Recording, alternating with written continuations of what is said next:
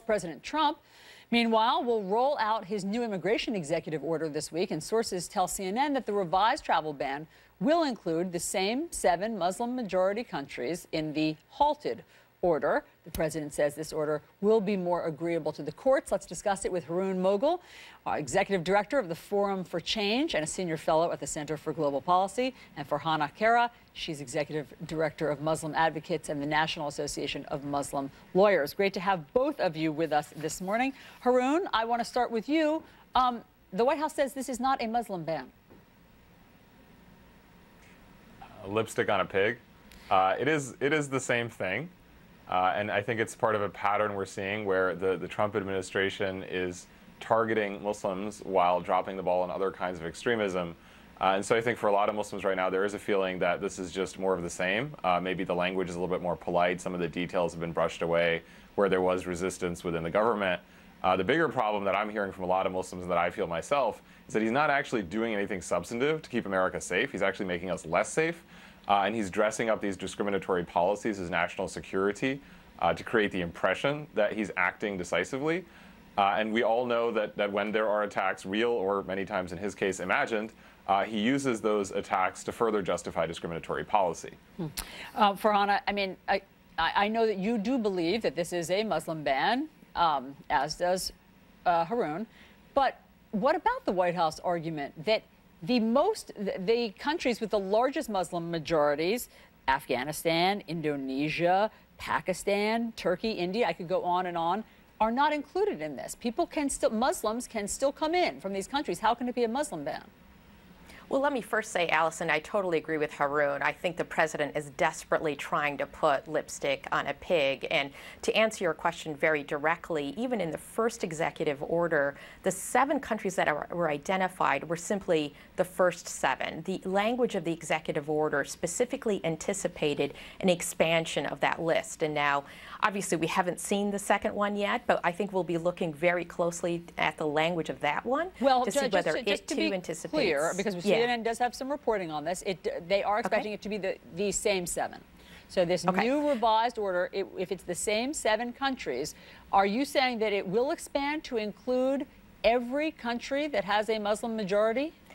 So again, I haven't seen the language of number 2, but Executive Order number 1 clearly anticipated an expansion of the list, but more importantly, Allison, these 7 countries actually represent a majority of Muslim refugees who've immigrated to the United States in the last year. And I think that actually speaks to the real motivation behind this Muslim ban, and that is to halt the immigration of Muslims.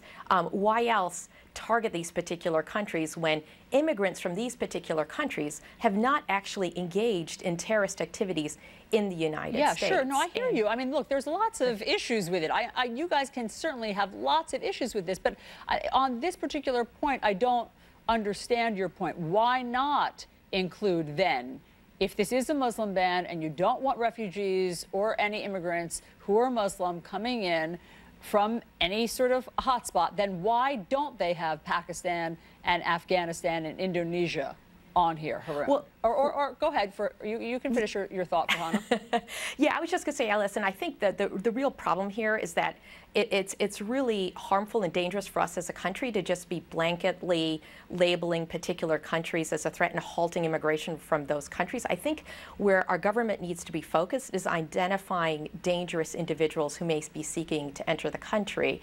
And if I may add, I think the reason for that, and the reason why, again, based on this early reporting, we're still very concerned about Executive Order number 2, is that it would halt new immigration and new visitors from our country, to our country. And let me just give you an example. Imagine living your life without an iPhone, without an iPad, or other product by Apple. Imagine if, and that's what would have happened if decades ago the United States had barred entry to the father of Steve Jobs, who first entered the United States on a student visa. Yes. So I think shutting our borders means shutting innovation, shutting access to health care, and shutting economic growth. Sure. And I think no American can reasonably think that's a good thing. Look, we are a nation of immigrants. All of our grandparents came from somewhere else. But Haroon, I mean, again, you know what the White House says. They say that they didn't come up with these 7 countries. They say it was the Obama administration that identified these 7 countries as these particular hot spots where there needs to be a pause so they can figure out what better vetting is, though they haven't identified that. And again, if Indonesia's not on here, how can it be a blanket Muslim ban?